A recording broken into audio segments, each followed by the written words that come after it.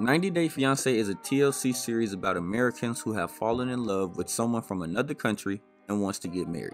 The show has been airing for many years, launched several spin-offs, and has produced some of the most talked about couples in the history of reality television. People travel to the United States on a K-1 visa and have 90 days to decide if they want to make it to the altar. But once the visa expires, they are either in it for good or gone forever.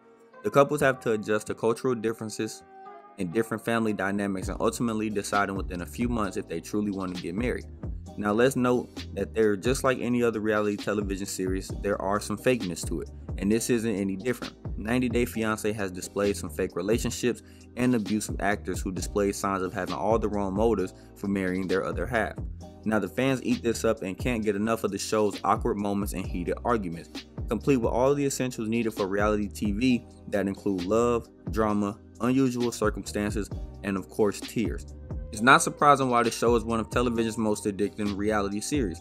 The show is definitely filled with arguments, blow-ups, and breakups. Some of the most remembered moments are some of the most absurd moments seen in the show's history, and today we're going to cover a few. But before we do, make sure you like the video if you enjoyed 90 Day Fiance and subscribe for future content. In season 4 of 90 Day Fiance, an episode introduced fans to Chantel and her Dominican fiance Pedro. Though the two were actually in love, their families always clashed on the show, which caused a lot of stress for the young couple. Things didn't shape up either, as a few only got worse when the couple returned from 90 Day Fiance happily ever after. The couple traveled to Dominican Republic for a second wedding, and during the family dinner, Chantel's family noticed that Pedro's mother and sister served them something strange.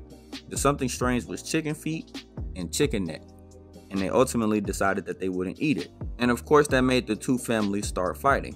Chantel and Pedro attempted to translate and keep the peace, but in the end, Chantel's family stormed out in anger and said in the religion of voodoo, they use a lot of chicken feet and naturally didn't want to be taken advantage of. George and Ann always stood out from the rest of the 90 Day Fiance couples. For starters, Ann didn't try to hide the fact that she was only interested in marrying George for his money. And since George knew that, he decided to lie about being rich. Now, although the whole relationship between the two was pretty much nothing but awkward, a big moment came in a sit-down, tell-all interview with host Sean Robinson early that season. Ann scratches the word idiot inside the driver door of George's car.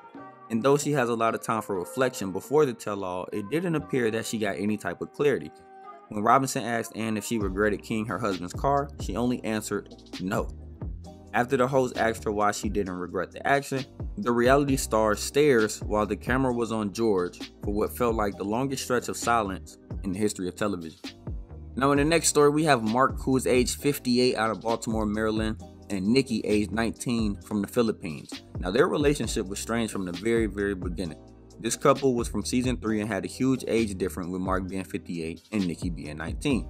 Now given his age, Mark could have easily been labeled as Nikki's dad, and it seemed as though he treated her more like a daughter than a fiance. They definitely made the viewers feel weird with their love affair pretty much all the time. When Mark bought Nikki a new Camaro to help with her homesickness, his sweet gestures gift turned into an absurd moment. Before Nikki even had 30 seconds to enjoy the gift, Mark let her know that this exact car is the exact make and model that his ex-wife used to drive. He then gave her a lesson on how his ex-wife used to operate the vehicle and her subsequent pregnancy. But things got weird soon as he picked her up from the airport. While driving home, Nikki stared out the window and eventually touched it, which immediately prompted a reaction from Mark saying that she shouldn't touch the window because it would leave marks, and that was the same rule that he had for his children. And that's how we'll wrap up today's video. If you did enjoy it, make sure to leave a like down below if you do like 90 Day Fiance, and subscribe to the channel if you want to see some more content just like this, and we'll see you guys.